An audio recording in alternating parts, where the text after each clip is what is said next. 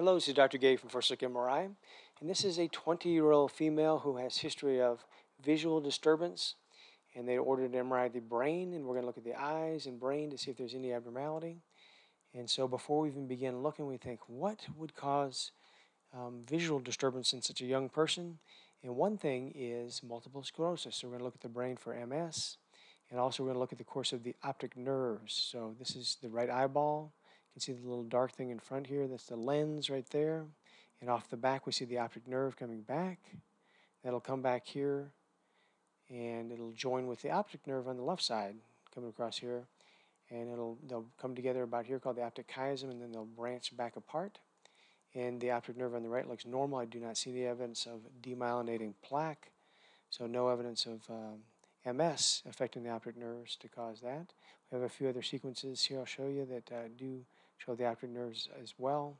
This is the left eyeball. Sometimes patients can have problems with the eyeballs. They can be abnormal in contour. One can be deformed. Sometimes they will one will be larger than the other or have abnormal outpoaching in the back. We can see problems sometimes with the retina, which is back here where the optic nerve comes off. But the wall looks great. There's no abnormality in the left retina. It looks nice and smooth and normal. Same in the right side here. The optic nerves look normal. So far we're coming up empty. Also, patients can have problems with the extraocular muscles. These dark areas here kind of look like the optic nerve. These are the muscles. They have a medial rectus muscle here, lateral rectus muscle. They attach to the eyes and they make the eyeballs move medial or lateral or to the right or left. And they sometimes can be inflamed. Sometimes you can have masses or pseudomasses in the orbits here that can cause visual disturbance. But the extraocular muscles, these muscles here, are normal in size. There's no thickening or inflammation of those. There's no orbital mass or inflammation. The optic nerves look very good so far. So far we're coming up empty. Now we're going to look at the brain in profile now. There's one other entity called pseudotumor cerebri, an entity where patients have elevated intracranial pressure that can cause visual disturbance. And that usually has, in the later stages, fluid around the optic nerves. The optic nerve sheath can distend. We'll see an extra little band of fluid around this, but there is no distension of the optic nerve sheaths. So there's no evidence here of pseudotumor cerebri. Also, that can cause flattening of the pituitary gland. The increased pressure pushes down on that, and we saw no evidence of that, which I'll show you later. So no evidence of that. Sometimes patients can have what we call Chiari malformations, where the cerebellar tonsils here. This is a nose.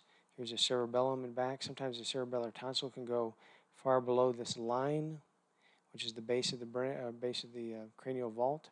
And when this goes down low here abnormally, it can push on the brain stem and cause flow dynamics that are abnormal within the fluid, the brain, and that can cause symptoms. And we call that a Chiari malformation, and sometimes it can lead to just nonspecific headaches and other problems, maybe visual disturbance as well. But this patient does not have abnormal position, so we're striking out there. Now we're going to look at the orbits again on this coronal view. This view we see the right orbit. We see all the optic nerves. Here's the superior, inferior, medial, and lateral rectus muscles, superior oblique muscle. And right in the middle of that dot is the optic nerve. And again, there's no abnormal signal. There's no evidence of optic neuritis or demyelination, no distension of the nerve roots. Looks good. This is a little retention cyst in the maxillary sinus, which is of probably no clinical significance, so no big deal. This is a view where we can see the pituitary gland, and it's not flattened or low. When the fluid has high pressure in the brain, pseudotumor cerebri, the pituitary tissues will be flattened and compressed, pushed down. Pituitary gland can sometimes look very small, but this patient does not have that. And this is a view called a flare sequence, and it shows the brain in high detail. And if a patient has multiple sclerosis, they have little white specks throughout this dark area in the middle. This is called the cerebral white matter. On the periphery is the gray matter, and everything looks nice and normal. I do not see any evidence of demyelinating plaque, so no evidence of MS within the brain or the optic nerves. So we're running out of things. One more thing, though, sometimes can happen is the pituitary gland sometimes push on the optic chiasm. So we're going to look at the pituitary gland again. On this view here, we can see the pituitary gland is this round ball. It's not getting pushed down. The optic chiasm is this dark band. This is where the optic nerves come together. They join right together before they branch back apart, this horizontal band. And if we window this a little bit differently, we see, wait a minute, this is the pituitary gland. There's a carotid artery here, and that optic chiasm here where the optic nerves come together. We see a little bit of gray tissue. This should be just white fluid, like fluid elsewhere in the brain, but there's a little gray area here that's not normal. It looks like it comes off the pituitary gland and touches the optic chiasm here. So we're going to look at another view to see, is that real? It's kind of hard to see on this view, but MRI has multiple views so we can troubleshoot. So this is the view we saw earlier, looking at the cerebellum, but now we're going to zoom this up. And on this view, things stand out a lot better. This is the pituitary gland. It sits in a little cup here called the sella turcica.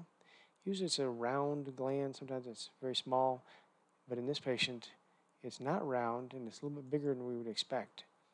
So this is normal part. There's another little piece of it right here. And this is abnormal. This is the area we saw in the other view that's going upwards and touching this optic chiasm. So this would explain visual disturbance. A pituitary lesion going up, pushing here.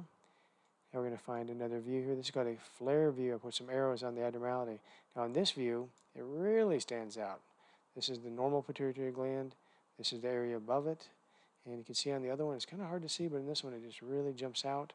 There's a pituitary tumor.